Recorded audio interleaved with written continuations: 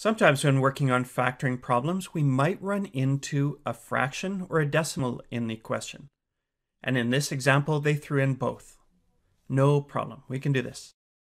Now, the easiest way to deal with this is try to eliminate the fractions and decimals. Just get them out of the way.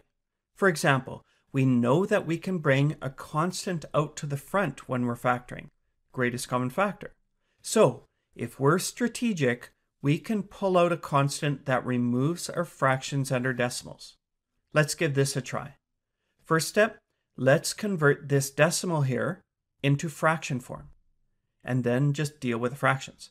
So 1.5 is the same as, 15 over, there's one decimal place, so 10.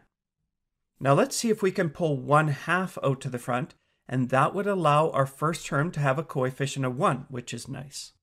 So 1/2 out front, and let's think it through. 1/2 times what gives us 1/2 x squared?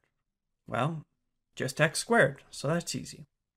1/2 times what gives us our middle term of 15 over 10x? Well, we need the 15 on top, and then on the bottom, 2 times what gives us a 10? Well, it must be 5 on the bottom. All right. And for the last term, the constant, 1/2 times what gives us 1? Well, thinking if we had 2 over 1, then the top and bottom would both be 2. And 2 over 2 is just 1. So yeah, a 2 would be perfect for here. And the result is no more fractions or decimals other than this one out the front. And we leave the 1/2 out in the front.